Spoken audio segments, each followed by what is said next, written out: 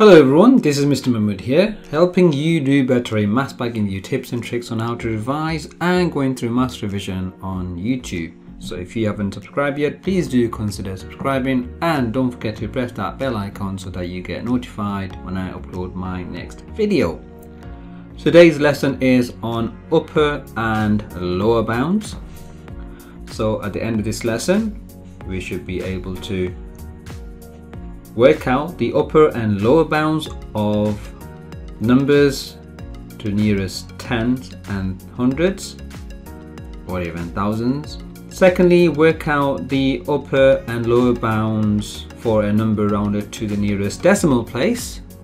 And finally, do calculations with upper and lower bounds. And we'll look at some worded questions as well. So before I start, a quick question for you. If I said I had £5 to the nearest pound in coins, what is the most money I could have and this still be true? So let me know in the comments. And also, what about the least amount of money I could have? So the most money and the least money I could possibly have. Let me know in the comments. So let's get on with the first example. Work out the upper and lower bounds of 310 to the nearest 10. Now before we start, we need to know the range of answers that we could possibly have. Okay, so because we are rounding it to the nearest 10 over here, so the nearest 10, we can divide 10 by 2. So basically I'm halving the 10, which gives me 5. To find the upper bound, I will just need to add 5 to the answer. 310 add 5, which is 315. And to find the lower bound, just need to take away 5 from 310, which gives us 305. So my upper bound is 315 and the lower bound is 305. You can also write this as an inequality. Say for example, x was the number, and when you write the range of answers, we need to write it in this way. So the x on the right hand side, we need to write less than, and on the left hand side, greater or equal to. Okay, so the number that x can be less than is going to be 315. But it cannot be equal to 315. It has to be less than 215. So the x can be 314, 313, 312, and so on. But x can be greater than 305 or equal to 305. Because if you round 305 to the nearest 10, you will have 310. Whereas if you round 315 to the nearest 10, it will be 320. So the value can only be less than 315. So it can be 314. So if you need to have a look at the inequality lessons again, please do check it out. I'll put the link on the description. Let's have a look at an example where we have to round it to the nearest 100. So we have 3,200. So the nearest 100, we said you round it to nearest 100. So we have to divide 100 by 2. That gives us 50. So for the upper bound, we are going to add 50 to the number that we've been given. So 300,200 add 50. That gives us an answer of 3,250. For the lower bound, we always take away. So 3,200 take away 50. That gives us 3,150. So the upper bound is 3,250 and the lower bound is 3,150.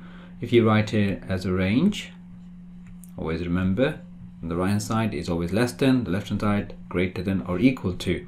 So just write down the upper bound on the right hand side, 3,250, and the left hand side write down the lower bound, 3,150. Next, work out the upper and lower bound of 34.5 to the nearest 1 decimal place. Now we're going to round it to 1 decimal place. So to write one decimal place, we can write it as 0.1, and we're going to divide it by 2. So if I divide 0.1 by 2, it will give us an answer of 0.05. Following the rule from before, for upper bound,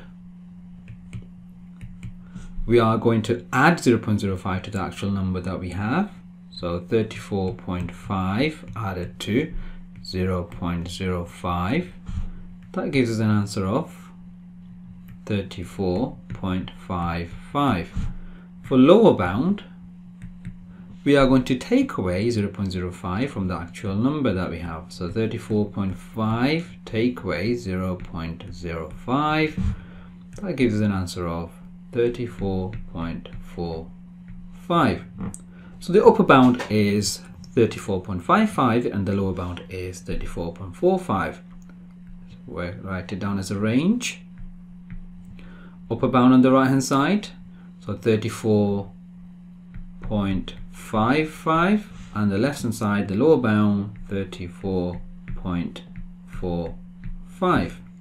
Now we're going to move on to some practice questions. So let's have a go at these questions. You can pause the video and have a go and write down your answers, and I'll put the answers on so you can match up the answers. You can pause the video and mark the answers. So let's move on to the worded problems. So we are going to calculate with upper and lower bounds. Now before we do this, we need to look at some rules.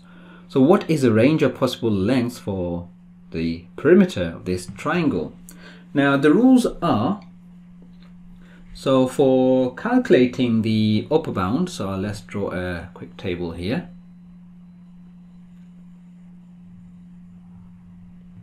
So this table we're going to use to work out the upper bound and lower bound calculations. So this was for upper bound, so let's write down UB, and this is for lower bound. For adding, subtracting, multiplying and dividing. Now for adding, you just add the upper bound and the upper bound. To calculate the lower bound, you add the lower bound and the lower bound. Now for subtracting, it's going to be upper bound. To calculate the upper bound, you're going to upper bound take away the lower bound. And to work out the lower bound, is going to be lower bound take away the upper bound. Okay, for multiplying, it's going to be for upper bound times by upper bound. And for multiplying the calculating lower bound in terms of multiplication, to multiply, when multiplying, it's going to be lower bound times by lower bound. Now when you're dividing, just be careful there. So we're going to have upper bound, to work out the upper bound calculation, upper bound divided by lower bound. So you're going to find out the biggest possible answer. And to work out the lower bound, you're going to divide lower bound by upper bound to find the lowest possible answer. So we want to calculate the perimeter of this triangle. Now the least length could be 2.5, 3.5 and 4.5. So basically we're writing down the lower bound measurements for this triangle of the lengths. Okay, so these are all the lower bound. So 3.5 can be written as 2.5, 5 can be written as 4.5, and the 4 can be written as 3.5.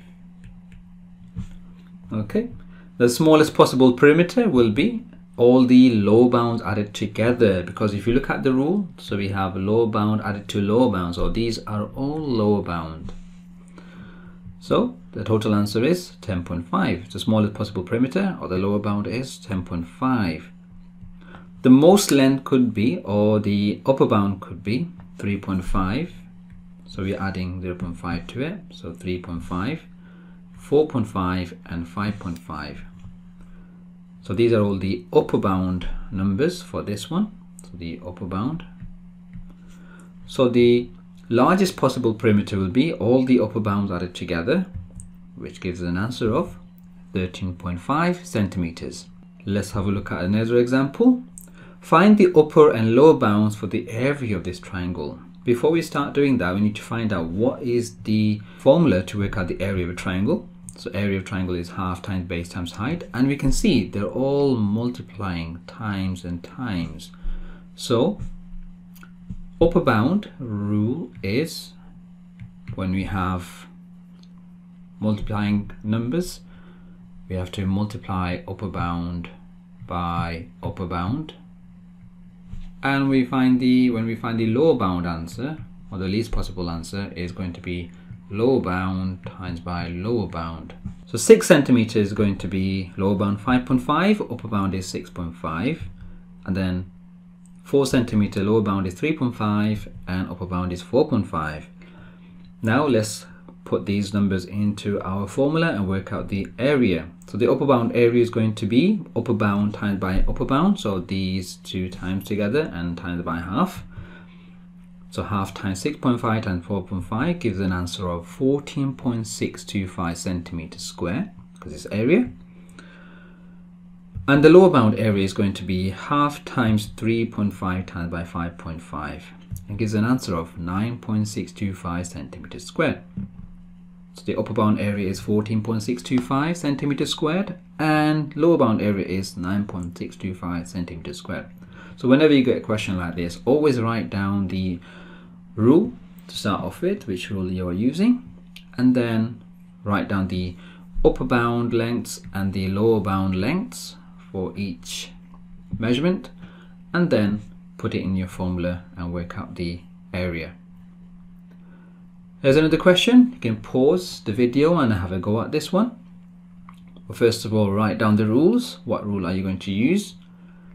And before you write down the rule, you might need to write down the formula that you're going to use. So pause the video and have a go at this, and I'll explain the question once you've finished. Okay, hope you have a go at this question. So find the upper and lower bounds for the speed of Zach's fastest 100 meter to the nearest meter race of 9.58 seconds to the nearest 2 decimal place. So first of all, we need to work out the speed. So therefore the speed formula is speed equals distance divided by time. So we got a distance of 100 meters and the time is 9.58 seconds. Okay, so we can see we are dividing, so the rule is going to be for dividing. So the rule is for upper bound and the lower bound rule.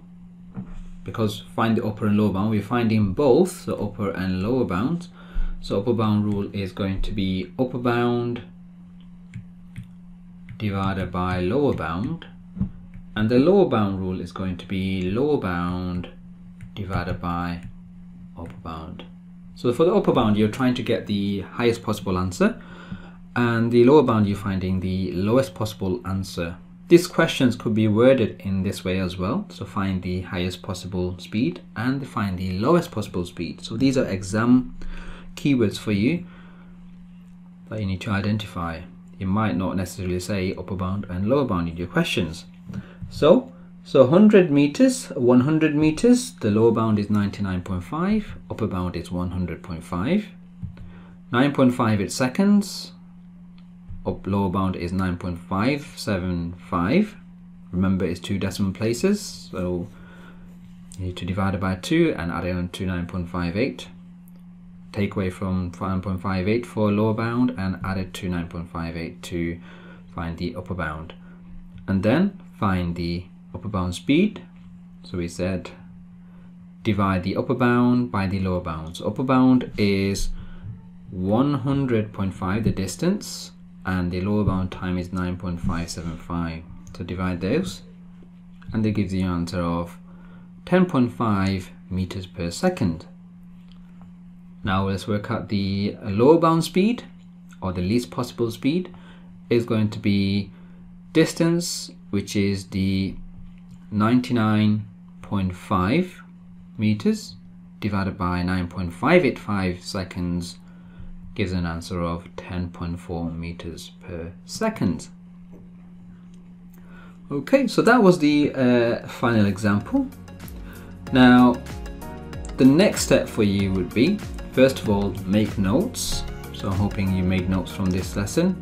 Secondly, you can head over to the website that I've set up, which is called www.ytothesky.co.uk, and you will find a set of exam questions there. And finally, watch the next video, which will be a link on this video for the next topic, which is going to be on accuracy and error, or error intervals. Thank you for watching, and don't forget to subscribe and leave a comment. Thank you.